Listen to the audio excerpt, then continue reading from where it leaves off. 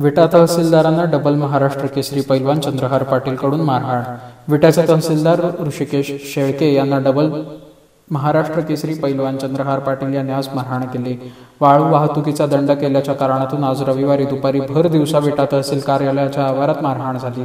तहसीलदारांना झालेल्या मारहाणीच्या घटनेमुळे खानापूर तालुक्यात खळबळ उडाली आहे। तहसीलदारांसह तालुका आरोग्य अधिकारी डॉक्टर लोखंडे यांना तहसीलदार कार्यालय आवारात धक्काबुक्कीची घटना घडली। पोलीस पैलवान चंद्रहार पाटील याचा शोध घेत आहेत। तहसीलदारांचे मेडिकल करून पोलिसात तक्रार देण्याच्या हालचाली सुरू आहेत।